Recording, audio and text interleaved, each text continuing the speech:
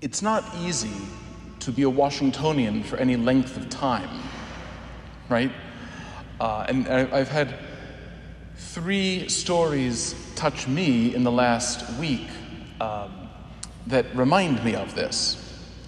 And they touch upon also, the experiences that all of us share, I think, in one way or another, as residents of this beautiful place that we call DC, our home, right?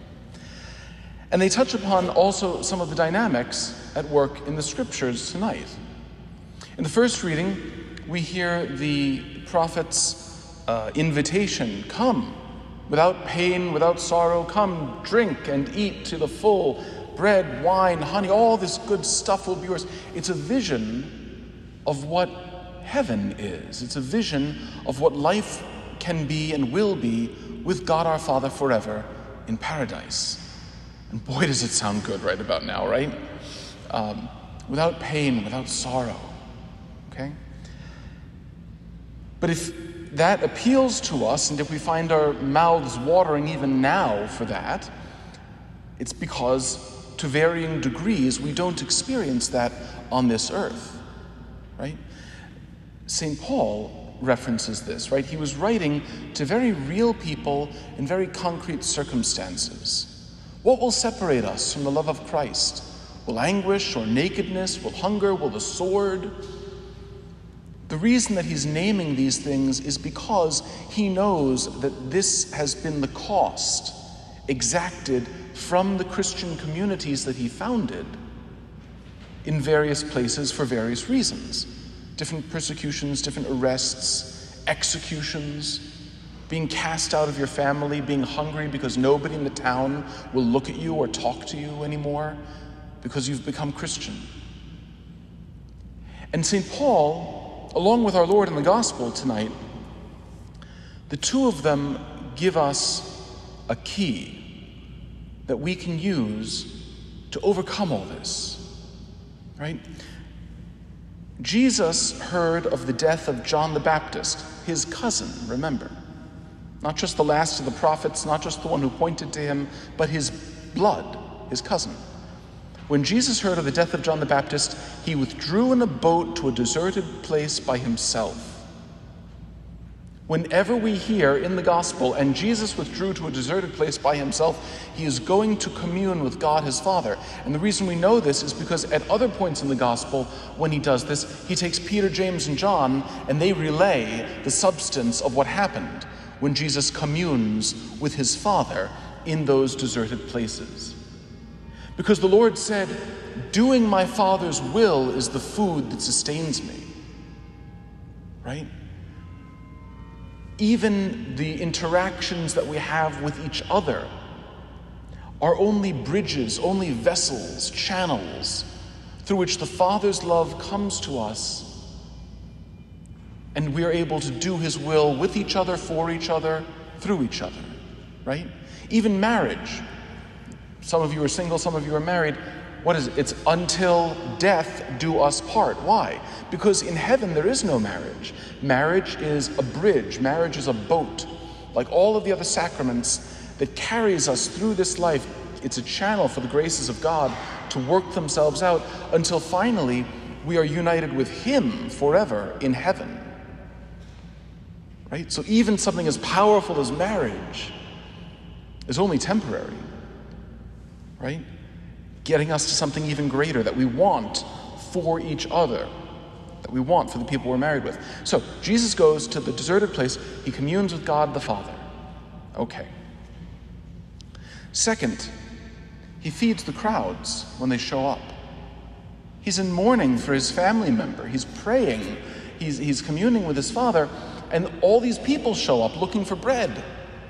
And he would have been perfectly within his rights to say, you know what, gang, this once, no, this once, please, leave me alone. I need a minute. I need some time to be alone. My cousin down in Jerusalem just died, got killed by the king for no good reason. In fact, the king's daughter asked for his head on a platter.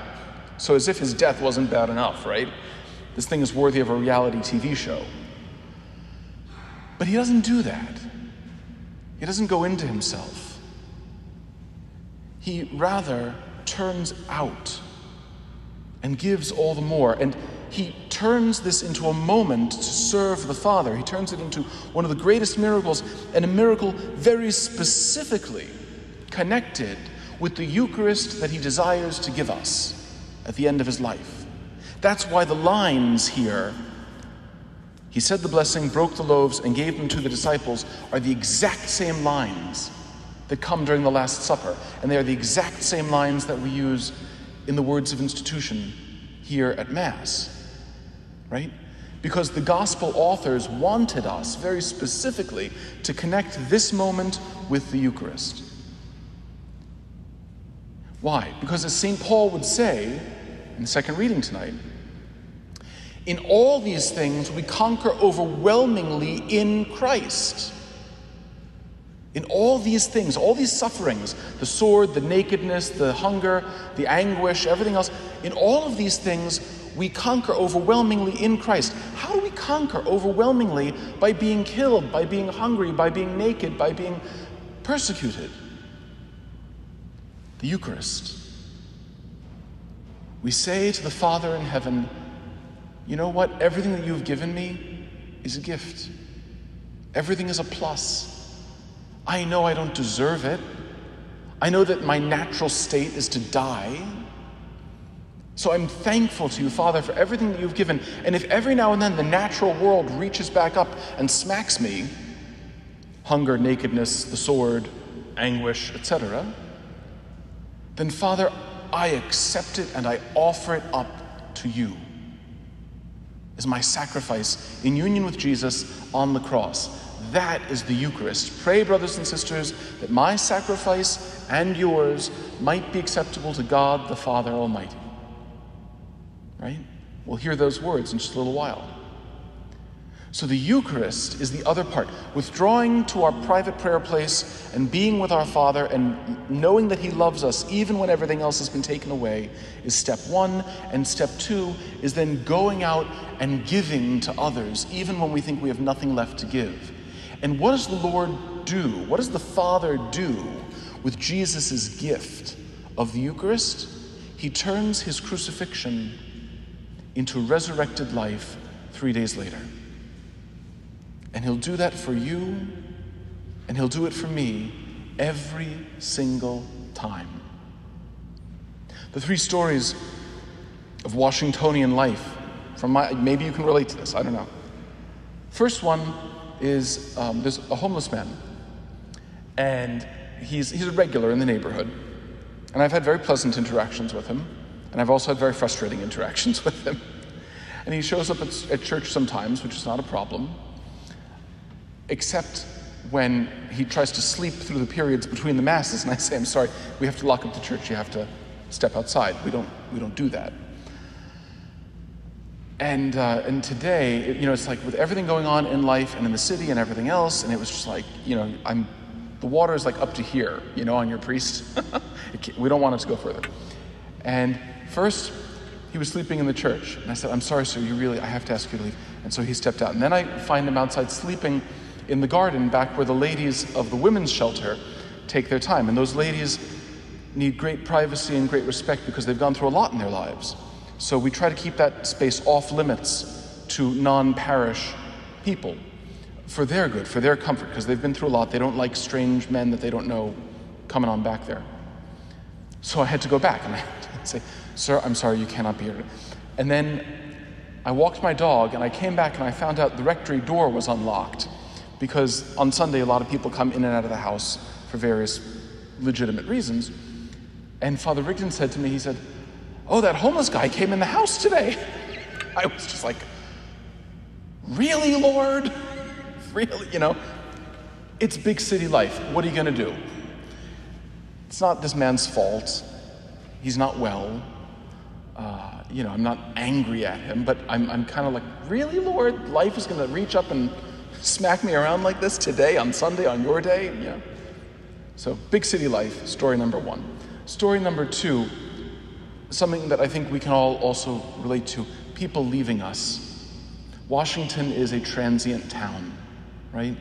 And people are constantly coming and going. I've been hearing stories about the local apartment buildings, and of course the law students will not be returning, and we hear stories about, oh, well, a lot of people, are moving out, and so the rents have dropped, and this, that, and the other, and maybe your friends on your hall, or maybe your friends from neighboring buildings, or the people you used to go to happy hour with, maybe you're hearing stories of an increasing rate of change, right, as people move or go out to the suburbs or whatever. Normally we hear about this in terms of, oh, we got married, the first kid's on the way, we need a house. So as soon as people get married, I start the egg timer. I'm like, all right, give it 18 months before I transfer them up to a parish in Silver Spring or Fairfax or wherever. But it's hard because this time around, it's very, very dear friends of mine who I worked with to bring one of them into the church. I was present at their wedding when I was on Capitol Hill. I was present for the baptism of their children. I have pizza with them all the time, and so on. And they said to me, yeah, we're moving down to Charleston. We need something a little bit easier than Washingtonian life, and so on. And it's just a lot right now. And my heart was like, crack. Because they've been such a sure support and such beautiful friends. Again, maybe you know this experience. Give me a head nod. Do you know people who move and leave and so on? None of you have any friends? What? Yeah, okay, thank you, yes, all right. And the third story, and one that is particular to public life and priestly life, but again, the kind of thing that you may encounter in your workplace, right, or depending on who you work for here in the city. Earlier today, the Washington Post published online a hatchet piece about my brother priest, Monsignor Pope, the pastor of Holy Comforter St. Cyprian Church. Now, in my life of ministry, which stretches back to being a campus minister in college, I've held the poor, I've worked with the Missionaries of Charity on 2 different continents, I've served in the poorest of the poor neighborhoods here. I've spent weeks on end walking in the slums of our city, our beautiful city, to meet people, to meet them where they're at, to engage with them, to bury their dead when nobody else would, to provide them with whatever comfort and solace I could, even though I was utterly powerless to change many of their situations. I've been blessed to help people pay gas bills and stay in their homes and that kind of thing. If you doubled and tripled the good that I have done for the poor in this city, and if you halved the good that Monsignor Pope has done for the poor and the marginalized of this city, I would still be only a fraction of the good man that he is. And he contracted the coronavirus, and this happened literally in the last 48 hours. He contracted it, was tested, went into quarantine, and his parish was invited to do the same. And he's followed all the rules and all the regulations and so on and so forth, but because of people on Twitter, and because of just, I don't even know what these writers at the Post were thinking, they've tried to take a hatchet to this man's reputation. And as a priest, it could be me next, I mean, who knows, right? But as a person too, a person who knows the goodness that this man has done, it breaks my heart. Because it's not bad enough that he's sick. It's not bad enough that his parish has been so disturbed by all of this. Their pattern of life and so on has now been thrown up in the air again. And that nobody knows how he got it. Nobody can know how he got it. He followed all the different regulations and so on and so forth. I think because he is a priest and a public figure, this author at the Post decided to go after him, and it's like a knife right here in my heart, because he does so much good. Now, he's not a saint. I can say this about my brother priest. We know each other, we've worked together for years, and I disagree with him sometimes on, particular words that he chooses or this, that, or the other. It's like, Charlie, let it go, come on, But if you multiplied all of my good and fractionalized his, I'd still be a tiny portion of the good that he has done for the neediest of the needy and the marginalized in our city. And today, it feels like somebody went after him. So I would ask you to pray for him. But as I have these 3 stories, one with an individual, one with these 2 dear friends of mine, one with a brother priest who has been touched by public life, shall we say. And I'm sort of in medias res about all of this. It's like, Lord, what am I going to do? And I'll tell you next week if this works, but I think it will. I'm going to double down on my prayer time. I'm going to double down on time spent in silence with the Lord before the Blessed Sacrament, or praying the Rosary with Our Lady. And I'm going to purposely seek out more ways this week that I can turn myself out and serve my people and be there for people, because that's the Eucharistic sacrifice. That's what Jesus and St. Paul tell us to do tonight. And that's how, no matter what happens, hunger, anguish, nakedness, the sword, whatever, no matter what happens, that's how we bring 10 times more resurrection life out of each one of these very normal Washingtonian things that can happen to any of us. And that's how we find hope and the perseverance to go on and build a better community here on earth for tomorrow and secure heaven for eternity. Amen.